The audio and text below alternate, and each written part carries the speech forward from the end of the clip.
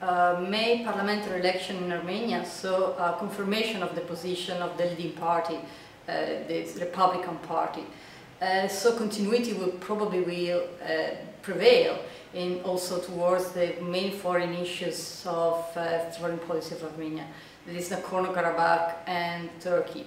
As for Turkey, most probably the government, which is taking shape, will wait to see the fortune of the candidacy of Turkey to the European Union next year.